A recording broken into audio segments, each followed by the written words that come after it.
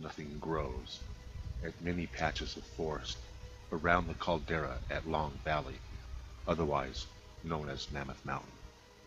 These red areas indicate that these die-offs caused by carbon dioxide release are not limited to just Mammoth Mountain.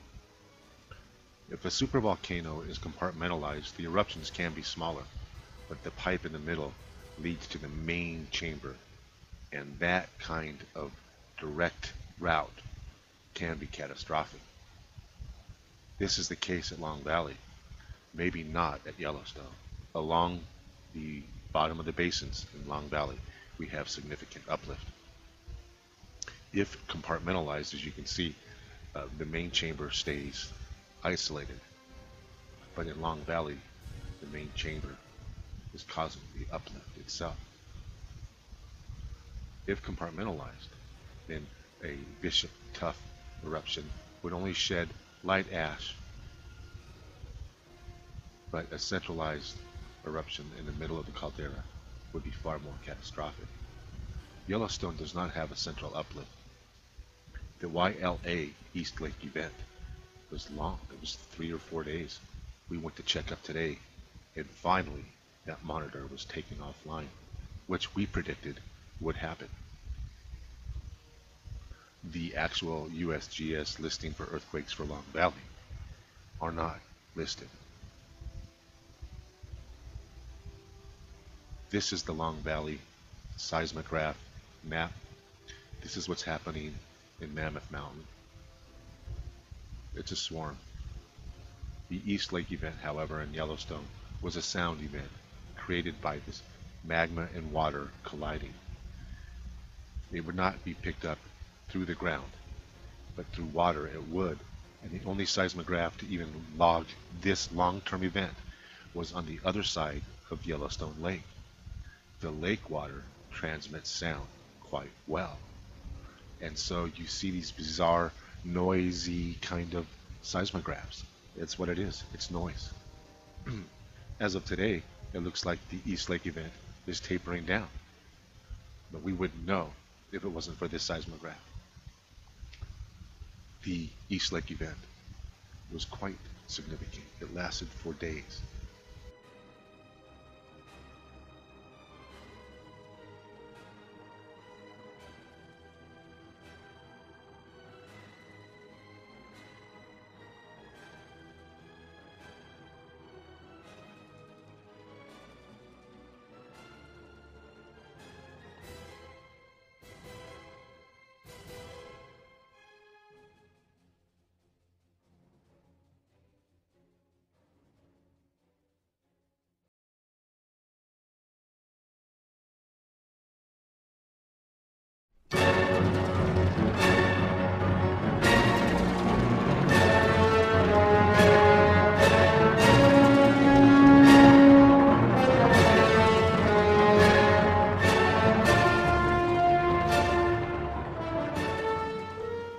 Nothing lives, nothing moves, nothing crawls, nothing grows, and many patches of forest around the caldera at Long Valley, otherwise known as Mammoth Mountain. These red areas indicate that these die-offs caused by carbon dioxide release are not limited to just Mammoth Mountain.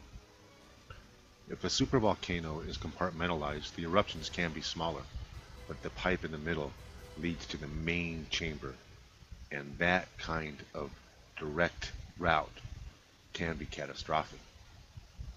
This is the case at Long Valley, maybe not at Yellowstone. Along the bottom of the basins in Long Valley, we have significant uplift.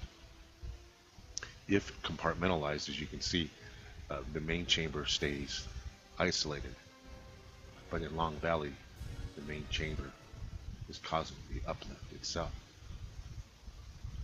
If compartmentalized, then a Bishop, the YLA East Lake event was long. It was 3 or 4 days.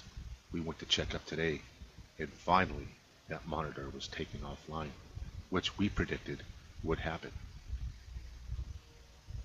The actual USGS listing for earthquakes for Long Valley are not listed. This is the Long Valley seismograph map. This is what's happening in Mammoth Mountain. It's a swarm. The East Lake event, however, in Yellowstone was a sound event created by this magma and water colliding. It would not be picked up through the ground, but through water it would. And the only seismograph to even log this long-term event was on the other side of Yellowstone Lake. The lake water transmits sound quite well. And so you see these bizarre, noisy kind of seismographs. It's what it is. It's noise. As of today, it looks like the East Lake event is tapering down. But we wouldn't know if it wasn't for this seismograph. The East Lake event was quite significant. It lasted for days.